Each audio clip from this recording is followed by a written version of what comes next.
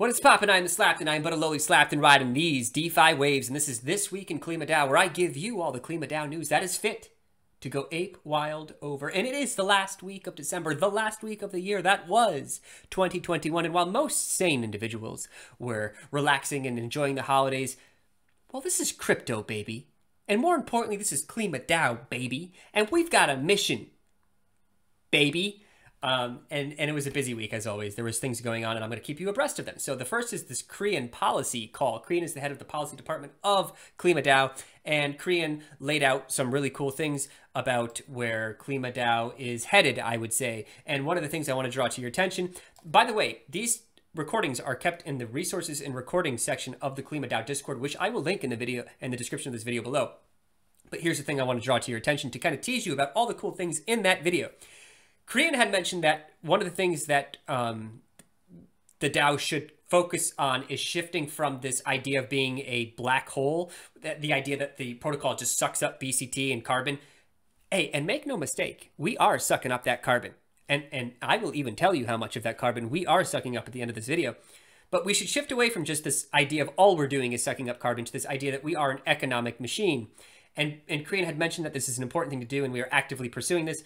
And Krian said that one way that we could do this is to become the reserve currency of carbon markets and carbon assets. So right now you can get to BCT through Klima, but what if you can get to multiple or all of the on-chain carbon assets through Klima? Then Klima would have this value as the reserve currency, this conduit, this way to get from one to the other. That solution currently does not exist on-chain or off-chain. That would give Klima Dao a significant amount of value.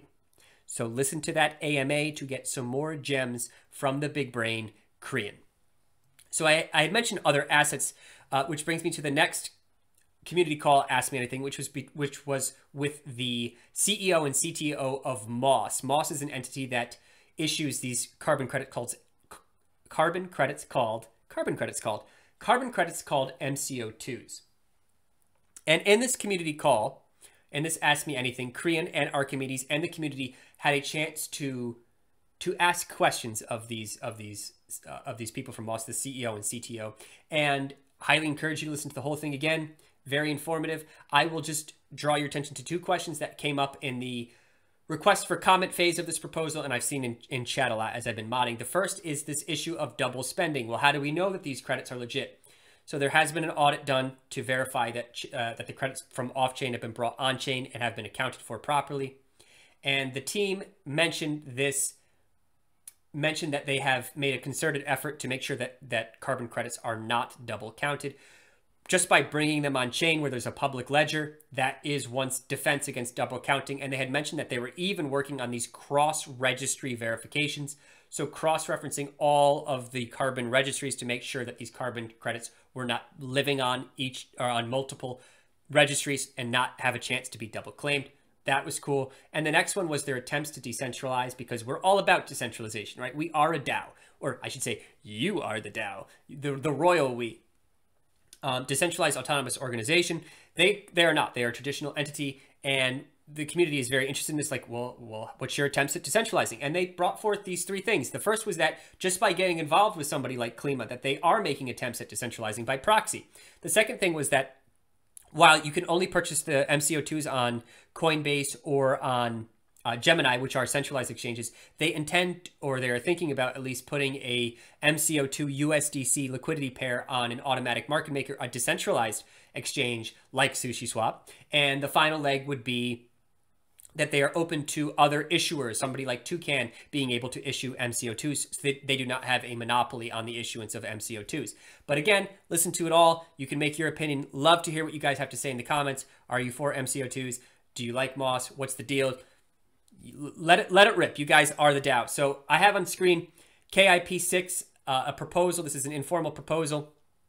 KIP6 would or does propose that MCO2s be allowed as the next carbon backing or the carbon asset in our treasury to back Klima. At the time of shooting this video, there weren't very many votes cast, 361 in favor, very few, 4 votes not in favor. Remember, I'll say it again, you are the DAO, get your voice heard. Do not wait for other people to make the DAO's decisions for you. KIP7, I will also link this. Very similar, along the same lines. proposes a Klima MCO2 liquidity pair bond to the protocol at the time of shooting this video. We have 320 votes for, 10 votes not for. There's plenty of time, plenty of you out there to change the vote or continue the vote, however you want to see it. So a lot of policy things going on. So what better way to end the week than with the release of a Planet of the Klimates podcast with policy co-lead CUJO. CUJO gets into the podcast. He starts explaining his journey into Klima Dao, which is fascinating. I think everybody's journey into Klima Dao is fascinating.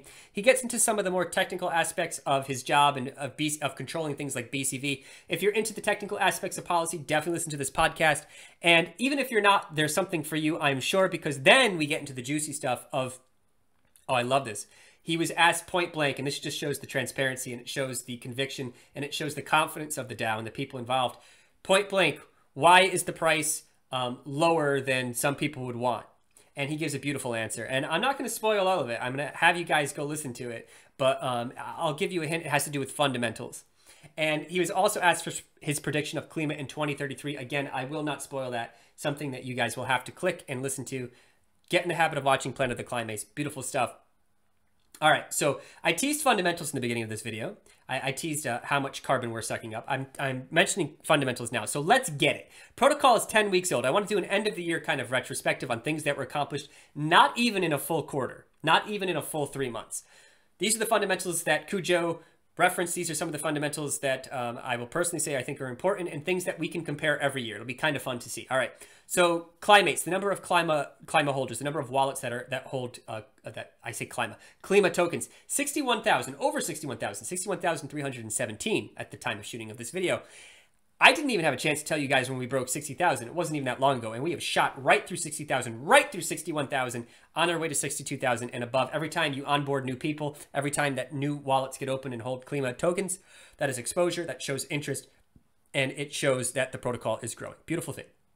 The treasury, this is where the sauce is as far as I'm concerned. I love talking about the treasury. The treasury is the assets that currently are being held in the protocol. This is not my opinion. This is objective stuff. It's over 7 million naked BCT. BCT in reserve, 7.473 million as a matter of fact.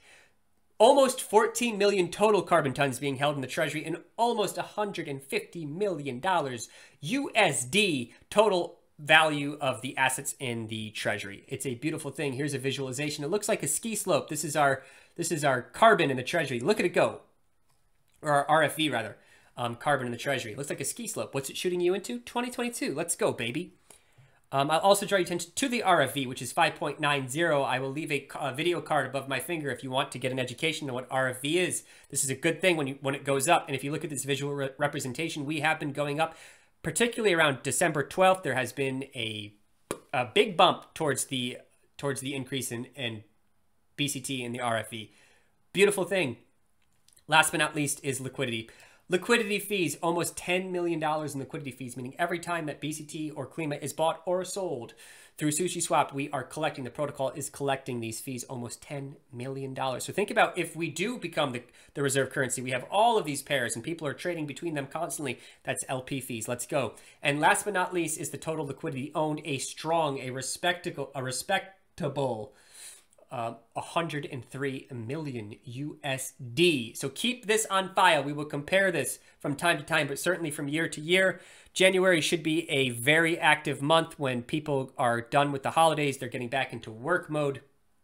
I'm very excited to see what lays ahead. We will keep you abreast. Remember, ape responsibly. Enjoy the new year. Peace, dudes.